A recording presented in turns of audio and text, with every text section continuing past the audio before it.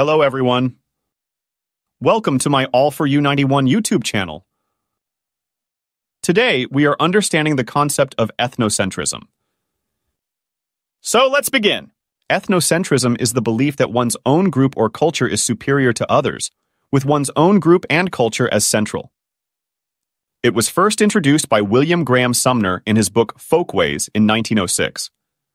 William Graham Sumner said, "Ethnocentrism is that view of things in which one's own group is the center of everything, and all others are scaled and rated with reference to it." Laint and Keller defined it as the tendency to see one's own way of life, including behavior, beliefs, values, and norms, as the only right way of living. William P.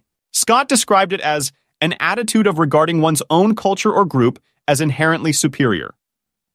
Ethnocentrism can be found in various subgroups within society, such as families, schools, colleges, political parties, and castes. It refers to the tendency to believe that one's own society and culture is superior to all others.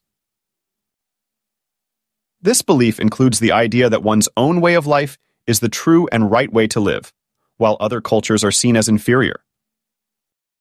While not all societies have the same degree of ethnocentrism, the attitude of self-centeredness is present in most individuals to some extent. In short, we say that ethnocentrism is the belief that one's own culture or group is superior to others, with one's own group and culture as central. Thank you for watching this video. Please don't forget to like, share, and subscribe for more insightful videos related to sociology.